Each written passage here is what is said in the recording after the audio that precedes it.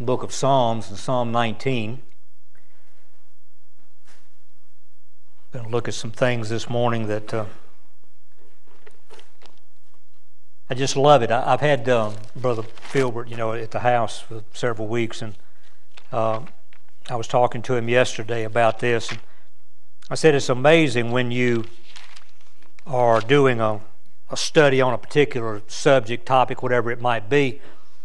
You can go back through the Bible and you will find verses that you're familiar with that you didn't realize applied to what you're looking at now.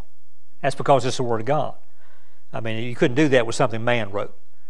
But as I was looking through this, I would be reminded of particular verses, and I say, well, now this applies to this so well that it gives us maybe even a broader understanding of what God's telling us. And I hope this will help you. In Psalm 19, what I want to look at this morning is this subject: truth over opinion. Truth over opinion.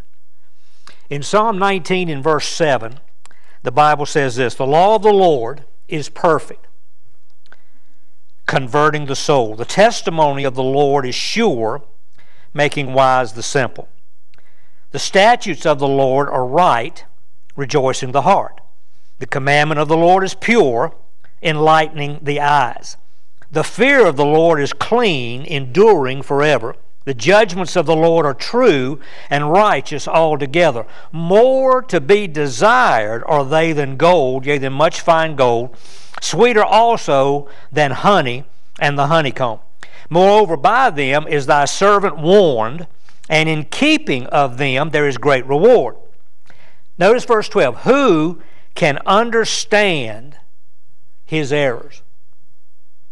Now, if God's asking us that question, it's telling us it's difficult for us to understand that we're wrong.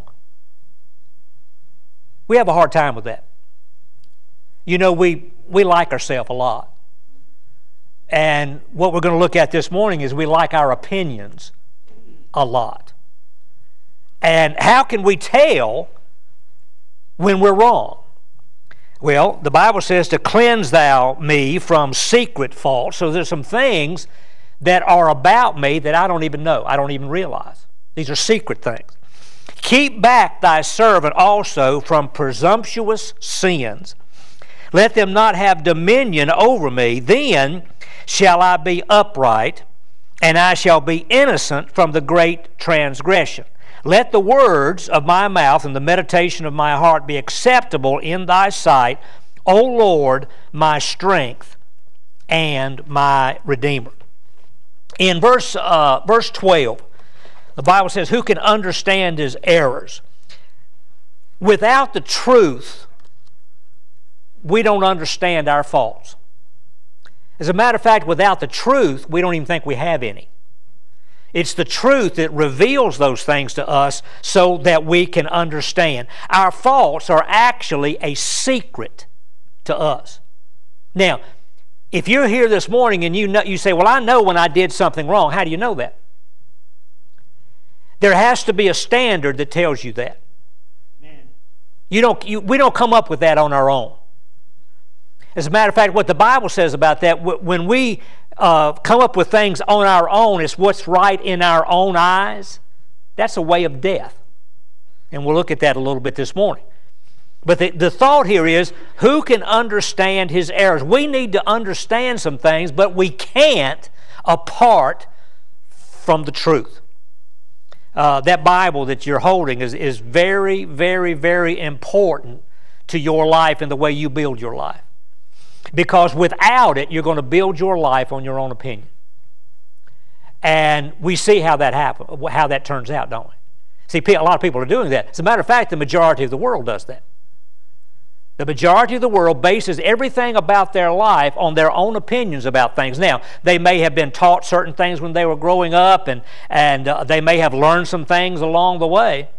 But apart from that which is true, that which is actual truth, we build our lives on a faulty premise. And it doesn't turn out well.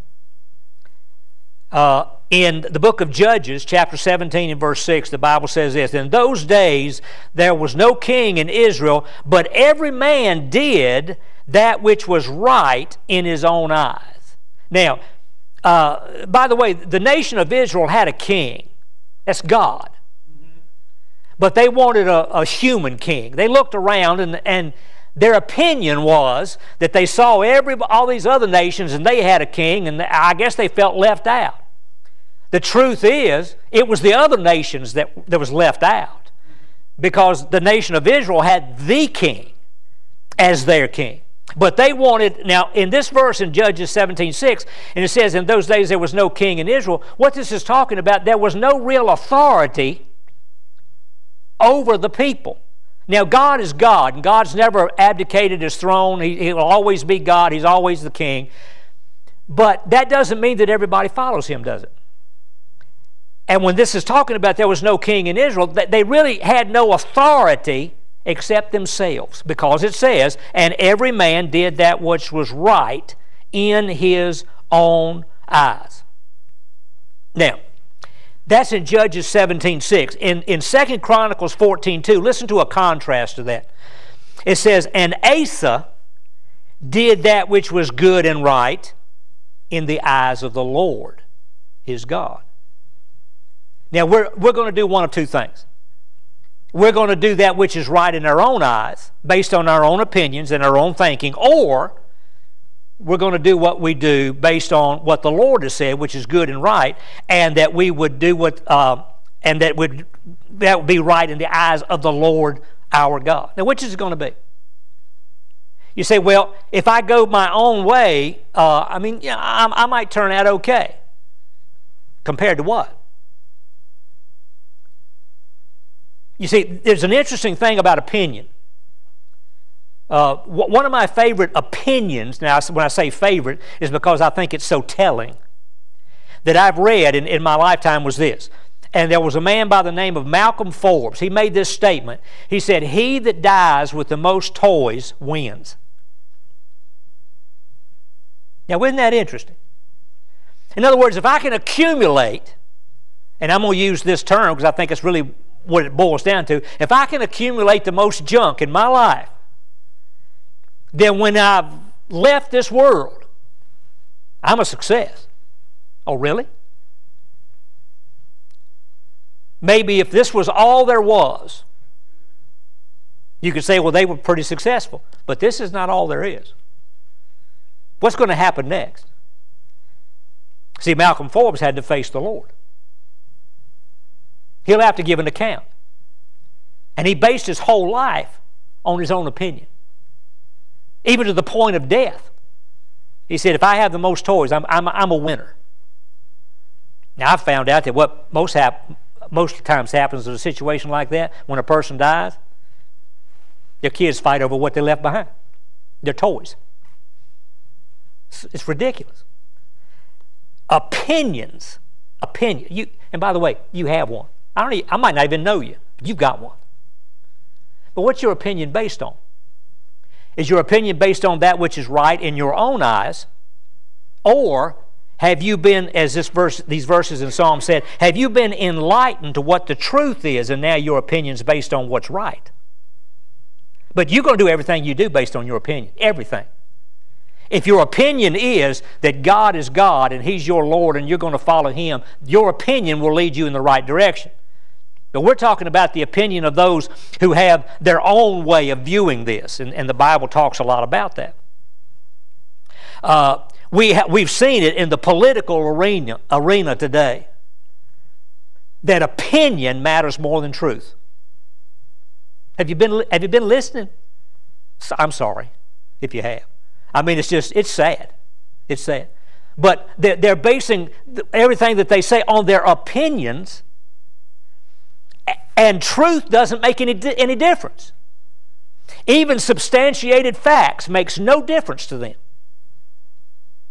I mean, when you start pointing out things that this is what happened, this is what happened, this is what happened, and this is what happened, and they look and say, well, you know, it really doesn't matter. That's their opinion. And it's going to be a sad day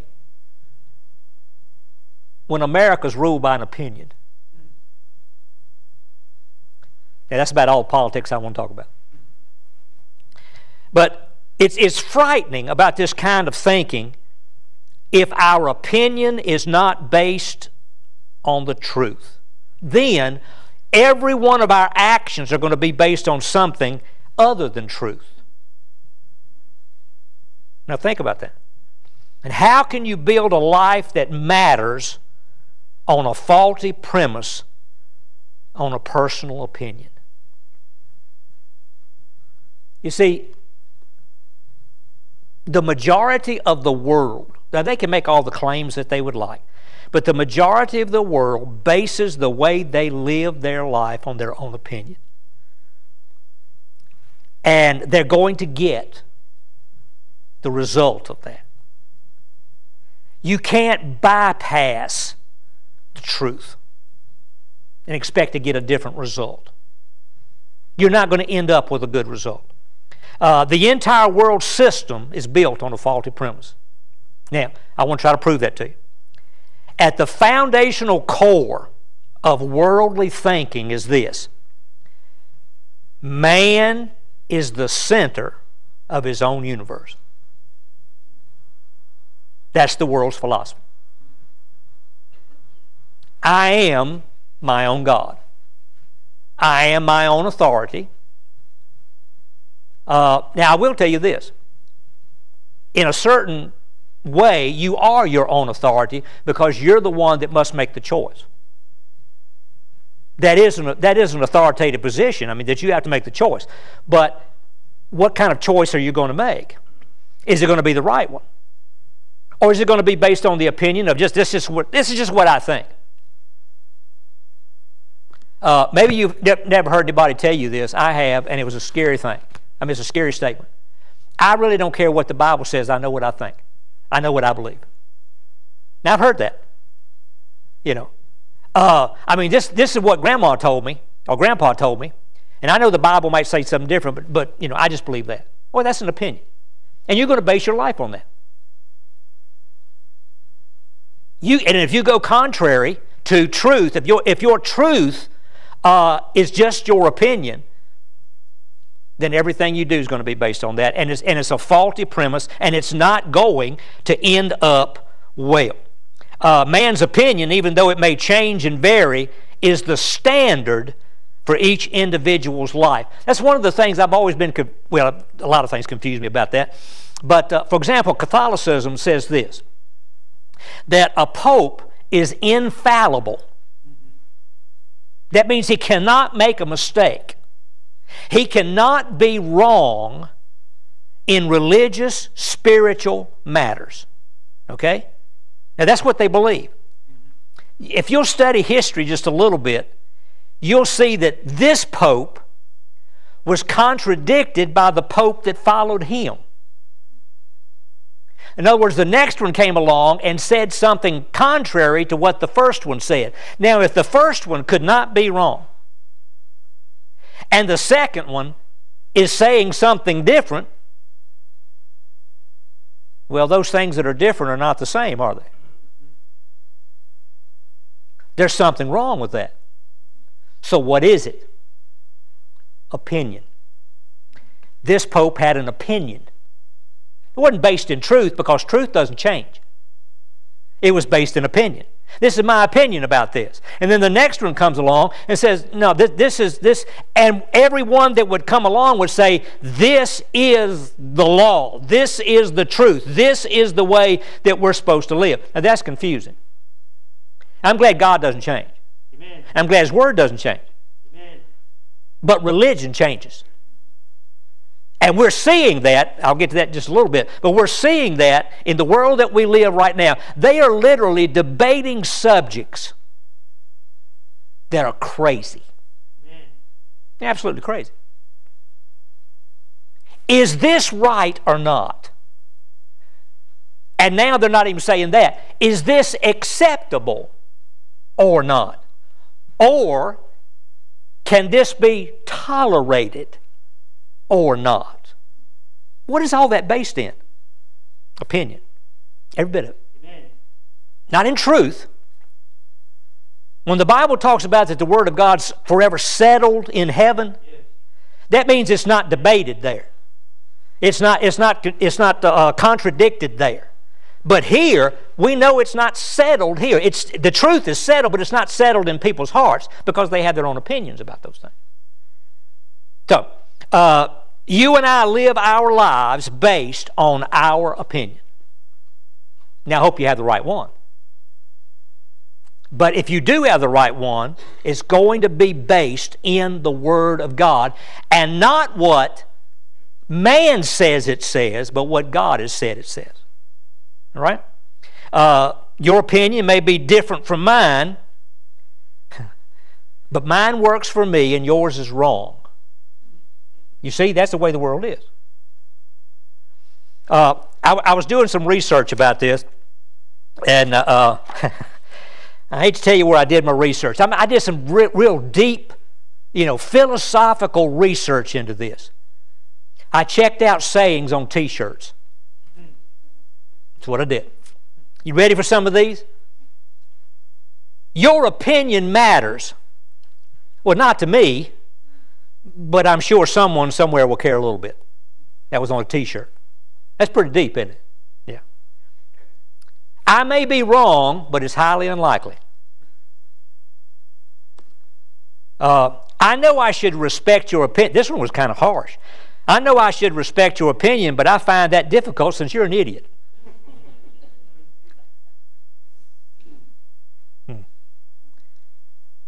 This one said, of course I talk to myself. Sometimes I need expert advice. Now, we laugh at that, but that's exactly the way an opinion thinks. I could agree with you, but then both of us would be wrong.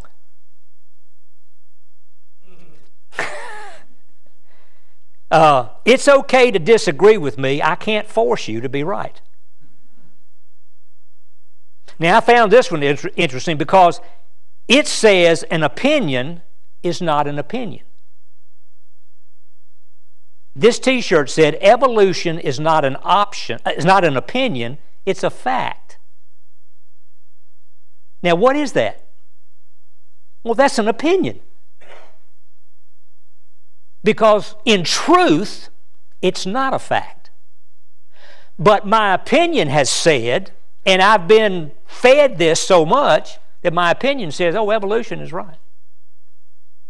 It's not just an optional thing. It's not just an opinion. It's a fact. All right? Now, this was my favorite.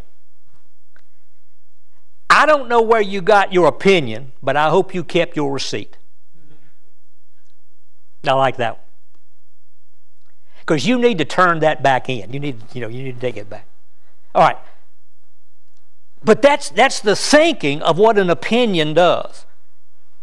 That's why it is so vitally important for us to get into the Word of God, because the Word of God is truth. Thy Word is truth.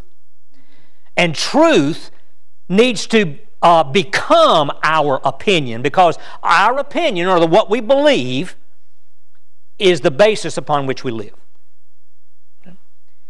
Our opinion really is preeminent in our lives. Why? Because we're humans, and pride is an inherent character trait of mankind. Now, you say, well, I'm not prideful at all. Well, if I told you something from the Bible and you disagreed with me, and you disagreed with what the Bible says, that's pride. Now, you might not claim you have pride. That's your opinion. But truth is, all of us have a problem with pride. And pride is a character trait of mankind. Thinking can be found in varying degrees about these different things, but we all have a natural tendency to gravitate in that direction. Sometimes maybe we've learned to kind of back off a little bit, but if somebody pushes us hard enough, boy, we'll just buck up and Now, I think you should earnestly contend for the faith, but see, the faith is truth. But that's not what I find happening. A lot of times I find people are earnestly contending for their opinions. Man, that's a sad thing, because it's just not, it's a faulty idea that we're basing it on. Now, Jesus describes this in Matthew chapter 7. Let me just read this to you, and we'll make some comments about that. Matthew chapter 7 and verse 24. Therefore, whosoever heareth these sayings of mine and doeth them. All right? In other words, if you heard what Jesus said and you did it, you believed it. What he had said to you might be contrary to what you believed before that, but now that you heard that and you believe that, now you're going to practice that. Okay? So that's what he's talking about. He said, therefore, whosoever heareth these sayings of mine and doeth them, I will liken him unto a wise man. How is it possible for you and I to be wise? We have to know the truth. We have to believe the truth. It's the only way we'll ever be wise, because our opinions are not wise. Right? To a wise man which built his house upon a rock. What's the rock? Well, we know the rock is Jesus, and Jesus is the truth. And we also should be building our lives upon what the Word of God says is the truth. That's the foundation that we build on. That's a wise man that does that. And what happens? The rain descended, the floods came, the winds blew and beat upon the house, and it fell not. Why? For it was founded upon a rock. And everyone that heareth these sayings of mine and doeth them not. What have they done? They've heard the truth, but they've held on to their own opinion. I mean, when you tell somebody about Jesus and they look at you and say, well, that's just not for me. Or they might even say, I'm not ready for that yet, or maybe not now, or whatever it might be. I mean, that's what happened when Paul went to Mars Hill. There were some that believed, there were some that mocked, and there were some that said, later. We'll consider this later. Interesting thing, that was 3 categories of people, but there was only really 2. Those that believed and those that did not. Because later is not guaranteed to anybody. But here's what they were doing. They were basing it upon their own opinion. And those that hear the Word of God, hear the truth, and doeth them not, shall be likened unto a foolish man. Now, what's a foolish man? Well, the very root of that word foolish is fool, and the Bible tells us clearly who is a fool. It's a man that does not believe there's a God. In other words, they do not believe the truth. So that's a foolish man. So if they don't believe in the truth of God, what are they believing? Their own opinion. Their own opinion. Do you understand why when the Bible talks about a straight gate and a broad way? And if you'll look up that word straight, S-T-R-A-I-T, not G-H-T. Straight is the idea of a very narrow passageway that you cannot really move from side to side. You have to. It closes you in. In other words, there's only one way. There's a straight gate. But there's a broad way, and if you'll just listen to people, just talk to about 15 to 20 people, and within the course of that conversation, you're liable to get 15 or 20 different opinions about things. What is that telling you? Broad. All kinds of ideas, all kinds of opinions, all kinds of things to think about, but there's only one right way. You say, well, I don't believe that. That's your opinion. But it's still true. You were talking about T-shirts a while ago, that bumper sticker that you used to see, God said it and I believe it and that settles it. Nope. God said it, that settles it. Now, it needs to be settled for you, but it's already settled. It's already the truth. Whether you believe it or not, by the way, doesn't change the settling of it. It's still true. We need to believe that which is right. So, the foolish man, he built his house upon the sand. And the rain descended, and the floods came, and the winds blew, and beat upon the house, and it fell, and great was the fall of it. You build your life on opinion, it's a faulty premise, and your life is going to fall apart. And I want you to know the devil feeds on your opinion. He wants to... Listen, he really doesn't care what opinion you have as long as he can convince you not to believe the truth. But he wants you to believe the opinion. And he'll throw out all kinds of things at you. Amen. You know, there's some things that maybe appeal to you that don't appeal to me. All right? So the devil really doesn't throw those things at me that don't appeal to me. He wants to throw something else at me. I mean, you know my background. I went to get a haircut yesterday. And Nancy found some kind of coupon thing or something, and it was real cheap, and I liked that. So I went and got a haircut. And I'm sitting there listening to music that I knew far too well. Y'all know my background. Far too well. Now, I hope you'll forgive me, but just because I got saved doesn't mean that doesn't appeal to me. I still have the same nature. I just have a new one as well.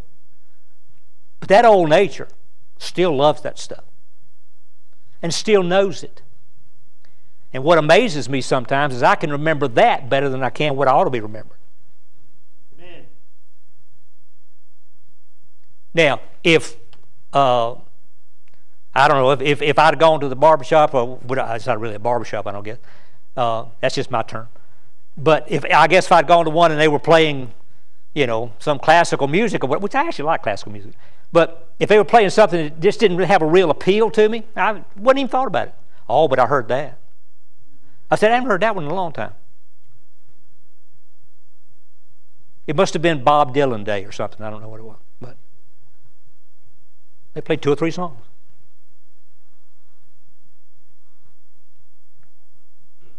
And all of a sudden, that old man's opinions start to jump up. And we're not exempt from that. Nobody's exempt from that. We're going to have to deal with that as long as we're here. Amen. But I will tell you this. Truth's greater than opinion. Yes. Truth's greater. Amen. And so it tells us, and we'll go back and look at these verses in just a minute in Psalm 19. But it tells us some things that we really do need to understand about the truth. It talks about this man that built his house on the sand. It came to pass when Jesus was ended these sayings, the people were astonished at his doctrine. You know why they were astonished at his doctrine? He was telling them something they never thought about. He was giving them another way other than their opinion.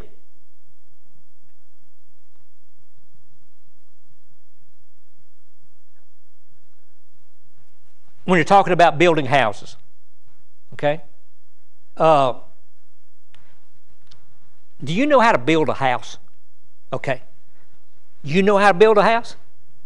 I'm going to ask him. Okay? If I'm getting ready to build a house, I'm sorry, but I'm not really going to confide in you. All right? I'm going to confide in him. Why? Because he does know what's right about building a house. All right, I need to build my life. Who am I going to confide in? My opinion? Am I going to have a conversation with myself because I want good advice, like that T-shirt said? No. I need to look at something higher than I am if I'm going to build my life. It's going to have to be God. It's going to have to be the Word of God, the truth that's there. They were astonished at his doctrine. For he taught them as one having authority, Amen. And not as the scribes. You see, what the Pharisees and the scribes did was they interjected their own opinion. Isn't it interesting? The Pharisees were not satisfied with what God had said. They had to add to it. Why would you add to something that's perfect? Because you think it needs something else. Because that's your opinion. It didn't sit well with the way you really think. And in order for you to feed your pride, which is the Pharisees' problem, they had to add to these things which always made them look better, supposedly. And in some ways, we're Pharisees. Because we really want ourselves to look better. And if we think we can, add this or throw this in or maybe even kind of discard that to where I can look better, we'll do that. But the Bible's telling us that that's building your life on the sand. It's faulty, and it's not going to turn out right. So, Psalm 19, go back and look there if you would. It establishes a standard of truth, and it unashamedly declares it to you. Listen to how it describes this truth. It says it's perfect, it's sure, it's right, it's pure, it's clean, and it's true and righteous all together. This standard can warn you against error because this standard is right. This standard is true. And if you keep it, the Bible says, you'll have great reward. Now, Malcolm Forbes says toys gives you great reward. And I'm sure he had a bunch of them when he died. He was extremely wealthy. I'm sure he bought a lot of stuff along the way. And he had a lot of stuff when he left. Now, here's a truth. And he left his stuff behind. Amen. And all the wealth that he had can't buy 1 inch of heaven. Amen. Not 1 inch. But it could secure his place in hell. If wealth is your God, that wealth will secure you a place in hell. There's great reward, though, if you'll believe the truth, if you'll follow the truth. In verse 13 of Psalm 19, the Bible used the word presumptuous. Now, that word literally means to be prideful or arrogant. Now, the idea of being presumptuous is this. I'm right. What I want to do is right. The direction I'm going in is right. You can't tell me anything. In being presumptuous, it means to have, as I was looking in my old dictionary that I love to look in, it was talking about the fact that it is confidence based on a false belief. There's never been anybody that couldn't be told something. I don't care how smart they are. You know, I looked at a list one time of those people in history who have had these great, IQs and intellects and all that kind of thing. And they start like I think the list started at like 160 or something in an IQ, and it went all the way up to 240 or something that somebody had that. And how brilliantly, intelligent they were. Do you reckon they felt like nobody could tell them anything? Probably. But the truth is, most of them were fools. Their whole opinion was based on themselves and their intelligence and what they could figure out and all these kind of things. Not all of them, but a lot of them. Most of them. Again, narrow and broad. Okay? Presumptuous. To be confident on a shaky foundation.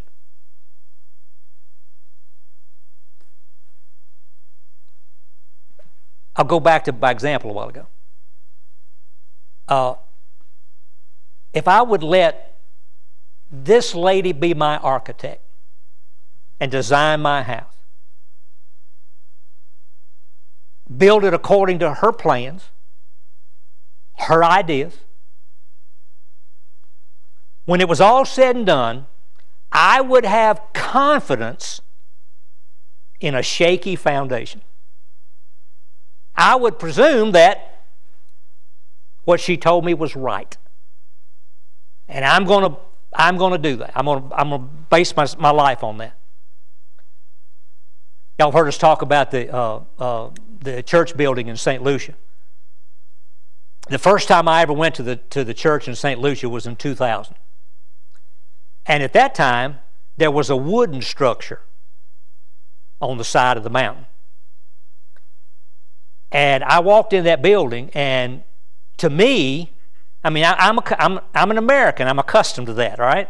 I'm accustomed to a different type of building. These fellows back here looking at me, they probably remember that building, don't you? Yeah, okay. I walked in, and I walked through the building to the other side where there was this big window, and I looked out, and I'm looking out at the ocean. Absolutely beautiful, you know. But it's like I felt the building do this. I told Sammy, I said, I'm preaching from over there. And I went as close to the door as I could get and said, I'm going to preach from here. You say, well, what was your idea? Because if I saw that thing going, I was going to try to jump out the door into the parking lot, hoping it would stay. I mean, it just did not look very sound. I didn't have any confidence in that building. I really didn't. Although I must have had some because I stayed in it. I taught Sunday school that morning. I preached that morning. You know what? My opinion actually changed enough to where I stayed in it. But kind of like some people I've heard talk about flying in a plane, and they said they don't want to set too hard. I felt like I wanted to walk real light in that building. Oh, that's crazy. You know. But see, what's so sad is people have this tremendous confidence in something that's wrong. And that's what they base their life on. And it doesn't turn out well. It doesn't turn out well. There was a need, by the way, to take that building down and put another one up. And now there's a concrete building there. Now, I'm going to be honest with you now. You look at that concrete building, if there was a building inspector from America to go down there and look at that building, he would have a heart attack. Ray would have a heart attack. Probably, just looking at that building. But it seems to be pretty strong. I hope so. It's 4 stories high. They went down to the bottom of the mountain and built it up. And now they're finishing the final top floor. Hallelujah. They think we're going to be able to preach and teach in the upstairs in the November conference for the first time ever. Looking forward to that. But think about the confidence. What do you have confidence in? The majority of people in the world have confidence in their opinion.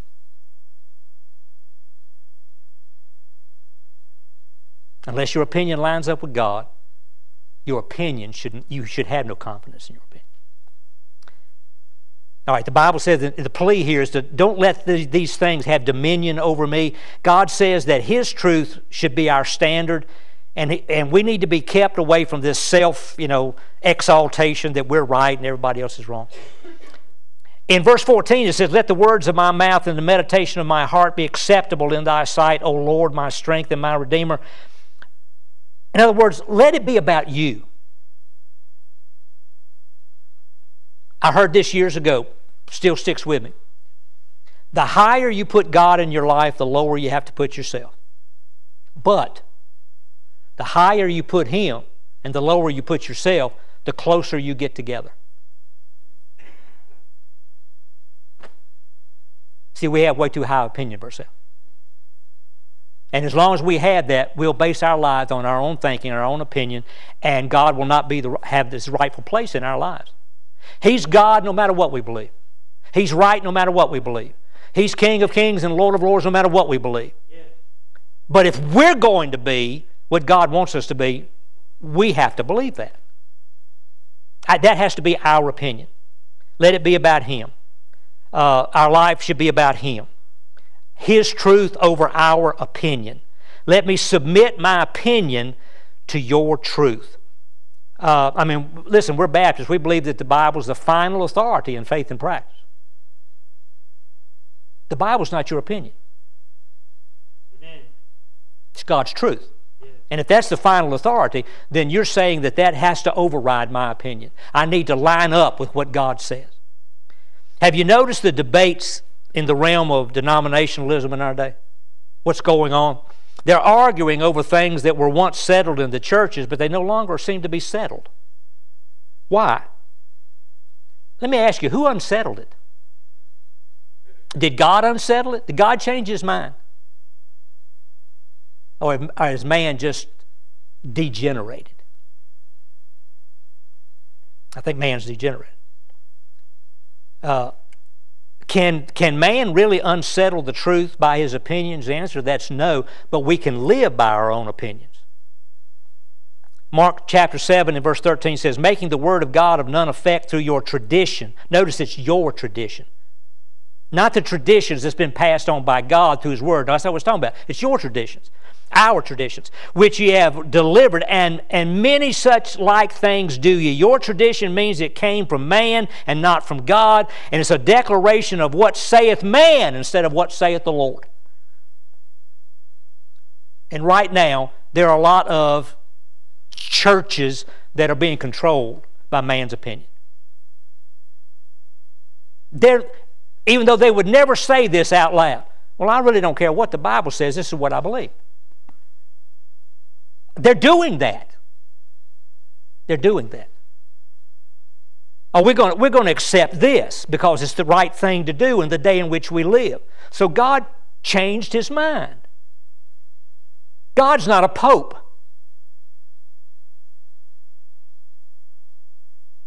God's God.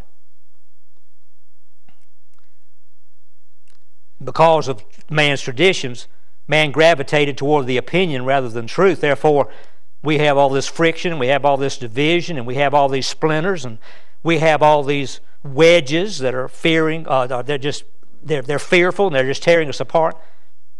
I told Nancy this morning, I said, I was thinking about this since I studied those T-shirts. Maybe we ought to print a T-shirt.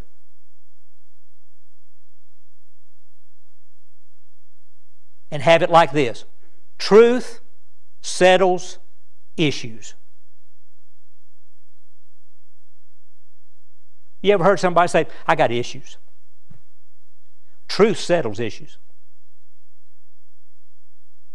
You got some opinion other than truth will settle that. Truth settles issues. Now, give me 2 more minutes. John 17:17 says this, sanctify them through thy truth, thy word is truth. To sanctify means to be made holy, to purify, to concentrate, consecrate, to set apart, to be dedicated and devoted to the service and worship of God. And a part of sanctification is to set you apart from your opinion. As long as you're hanging in there with your opinion, it's going to control you. And we need to be set apart from that. How do we do that? Well, it says through thy truth. Very simple thing. I believe you ought to teach somebody when they first get saved. Saturate yourself with the Word of God.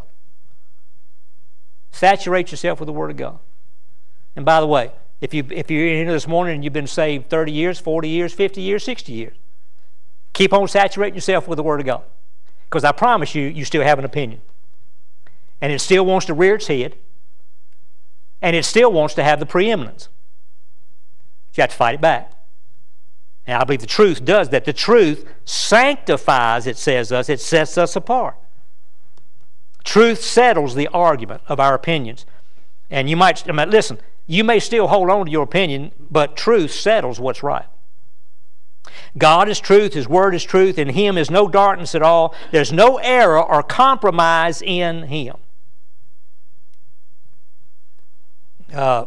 This got brought up quite often the other night when we were at the men's meeting because I made the statement, these are 2 words I just absolutely despise. I hate them.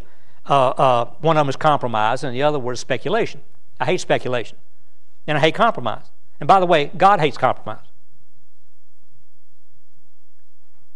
So let me ask you, if you mix God's truth with your opinion, what do you have? You have your opinion. That's all you have at that point. That's all that you're going to listen to. And that is compromise. Now, we don't need to compromise with the truth. The truth makes you free, not a mixture of things makes you free. The truth makes you free. And the idea of speculating. Speculating says, this is what the Bible calls it private interpretation. This is what I believe the Bible means. Well, God knows what He said and says what He meant, and we need to find out what that is. Not speculating. We need to find out. What does it mean? And we need to go that way. So, what should you get out of this? You opinionated people. That our opinion naturally gravitates away from God. Don't be pointing at your wife. Our opinions automatically gravitate away from God. But we don't have to be that way. Truth can override that if we'll believe the truth. You got to saturate yourself with the truth. Let's pray. Thank you, Lord, for the opportunity to have this class and to be a part of this. I thank you, Lord, for this really a great privilege, and hope something that's been said that can be a help. We pray, Lord, for the 11 o'clock service, and it's just meet with us in a very special way. And Lord, draw us to you, because you are the truth. You are the way. You're the life. And we need to build our lives on you. For us in Christ's name we do pray. Amen. Thank you. Thanks to listeners like you, IBC has had over 100,000 views on our YouTube channel. If you haven't already, subscribe today. And as always, thanks for listening.